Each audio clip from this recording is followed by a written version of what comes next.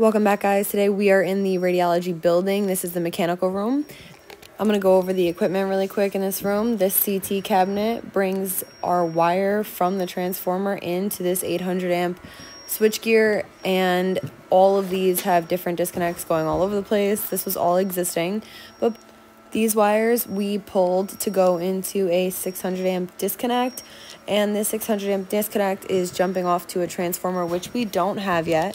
But then from the transformer, it's going to downstep for a 200 amp three-phase disconnect for a Siemens panel board for an MRI machine. So basically what I'm going to do today is I'm going to start the install of this square D panel. I did already post me installing the other side with the Siemens MRI board, which basically has like a chiller on it. I already posted that on TikTok and Instagram. I'm going to put it right here. But I also did link it below in case you guys want to check it out. So mounting this panel is going to be a bitch and a half, unfortunately. And it ends up becoming an absolute disaster. So let's go over it. First off, I'm completely by myself. Everybody else is on a giant generator job, which evidently is going to end up being me as well. But we're not going to talk about that yet. So basically what I'm doing is I'm measuring out the entire width and length of the panel. So that way I can differentiate where the screw should go, and I can pre-drill the screws so that way I can mount way easier. And this is my new Klein Tools. It's like screwdriver, but it's also a socket set, and it's magnetic, and it clips into the impact, and it's awesome. I'm going to put the name right here, and the link is also below. You can see this is my first time with this tool. I'm struggling, but I figured it out. And I ended up using it as the socket set for my screws. Huge disclaimer here, I did not cut this piece of plywood. This was all that was left on the site. The piece of plywood on the left was already mounted by the contractors, but they forgot that I needed some on this side. So don't come at me. This was not me. I probably would have cut it worse if I did it, to be honest with you. Mounting this one-handed by myself was definitely a struggle, and I didn't have the right screws because, like I said, I wasn't really planning on putting this up, but I eventually got the right screws, and I got it in. The fact that this bottom right corner is all crooked is messing me up, so I needed to double check with the level because it didn't look level to me. Alright, so next up is making my measurements for the screw holes. I'm basically just marking out where the screw holes are on the disconnect as compared to where I want them to be on this piece of plywood. So that way I can pre-drill them and then just drop the panel on instead of trying to hold up the panel with one arm and drill with the other. That's fits for the birds.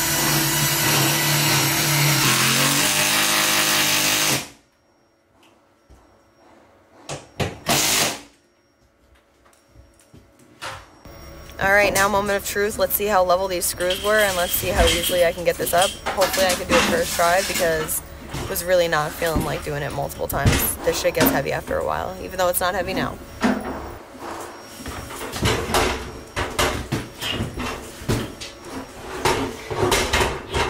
And we got it up there first try, so I just tightened the top two bolts, and now I'm going to do bottom two. Now it's time to knock out the center knockout at the top. I don't know why this square D, usually I don't have an issue with square D, but this square D panel only knocks out from the top or the side. So I'm knocking out at the top, and then I'm going to strip this giant MC and get it in with a piece of EMT on top. Let me show you what I mean. I was pulling the wire there. I'm at the freaking medical building right now. I'm trying to mount that other switch. Alright, let me call him and see. And that was my call to the next job. So I'm going to try and get as much done here as I can, and then I got to head there. So we're going to start by stripping this MC.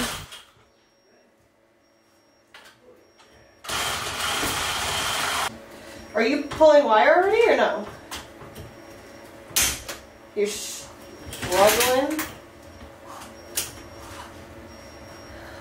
What do you mean nothing fits? What size pipe is it? Might have what he needs, but I don't know if I have all the sizes for it. Of course I get pulled off this job.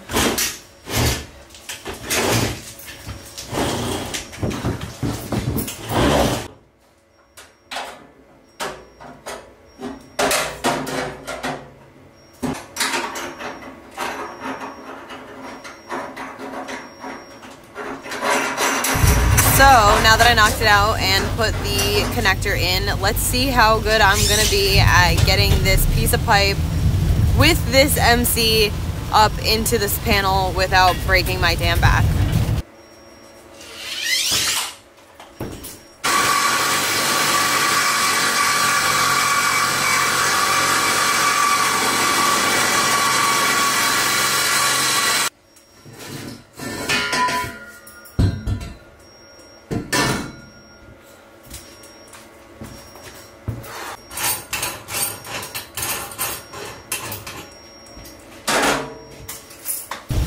Realistically, you can come down with just the MC, which I did do on the load side of this, but I'm not going to do it here because there is way too much wall.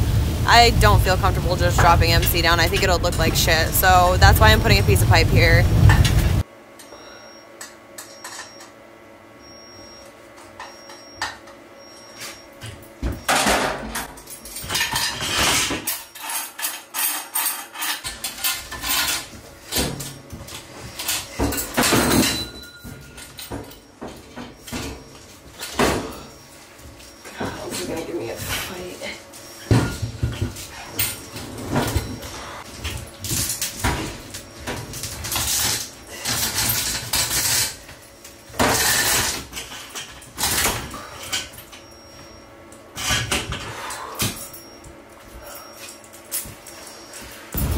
And now I'm just going to stare at this and try to figure out how the hell I'm going to pick this whole piece up and get it into that panel, because it's just not making sense in my head yet, but we're gonna get there.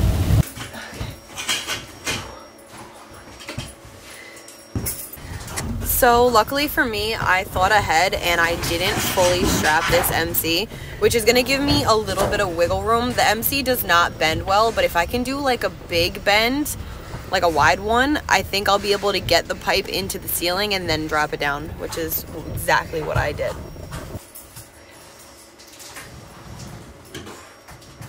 So I'm gonna keep this running so you guys can see what it really is like to struggle with this, because in all of my like short videos, you never see me really struggling, but the struggle is real sometimes. So I'm gonna let you watch exactly how long it took me to do this. And it doesn't help that I am under a time crunch and they are waiting for me at this other job, which you will literally see the whole rest of the job soon. I'm excited to show you that part. It's going to be in the rest of this video, but I'm struggling here. So, and it also doesn't help that the manufacturer, listen, I love Square D, but this panel is not it. The top knockout is literally right in the center of this panel, which means I'm basically coming in on the lugs. And if you're using anything bigger than 4/0, which is what you would use for a 200 amp disconnect, it is not gonna go through nicely. I'm like hitting these lugs. I'm like trying so hard to get away from this whole area here, but like, come on, I needed a different knockout area.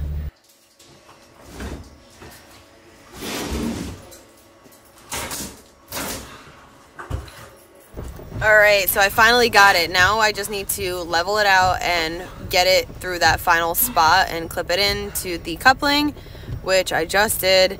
And I'm sweating my ass off right now because I was on such a time crunch to do this that I have never pushed so hard to get that done in my life.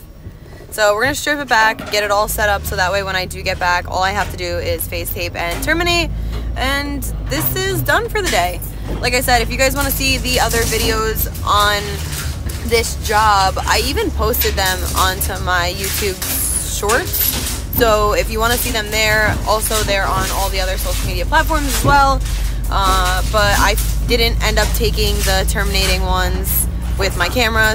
Now let's get to this other job as fast as I can. I have to go to another job. I'll be back. We got a lot done though. Now I just have to terminate. The reason that I went to that medical building is, and I'm sure you've seen it in my other videos if you guys follow me on any other social media platform, we're gonna install 225 kVA transformer. And so what I was doing today, so we jumped off of an 800 amp switchgear into a 600 amp disconnect. I didn't do that part. Another guy and one of my apprentices did that part. Well, it's like a whole thing. It's like I'll draw it out so like you understand the process. But I got called because I'm the only one with a metric Allen key set, so now I have to run to another job.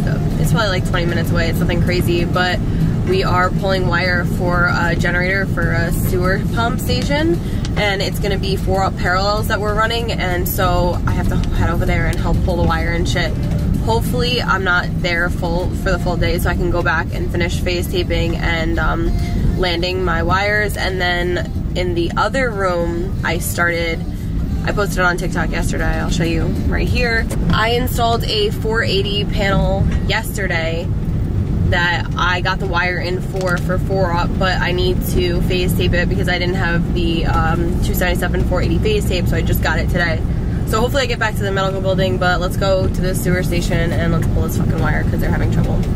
Alright, so this town's sewer pump station basically was running off a temporary generator from United Rentals for a while, and whenever their power went out, that's what they used. And so we're basically cleaning out all the temporary wiring, and we're going to be running our nice high voltage 4-aught wire here in parallel sequence, so that way we can get from the control room all the way into this generator.